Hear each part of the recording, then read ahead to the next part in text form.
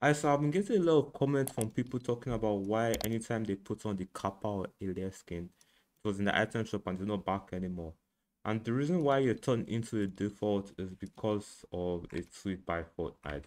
So I'm going to show you guys the tweet. So it's not a tweet by Fortnite, but it's a tweet by Fortnite status. So I'll show you guys. So as you can see, this came out 6 hours ago. Because I was just wondering why one of my videos about the Kappa skin was like getting views. A lot of people are complaining, and it says it has been temporarily disabled. The Alias and Kappa skin removed for the item shop while we investigate. So they have an issue with the skin. I don't know what issue they have with it, which is weird.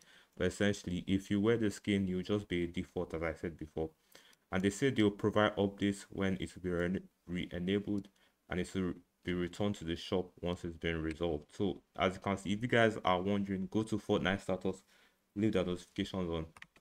And yeah, that's pretty much how to do it. So yeah, I hope I address that issue. And if you guys have enjoyed the video, please like, subscribe, comment.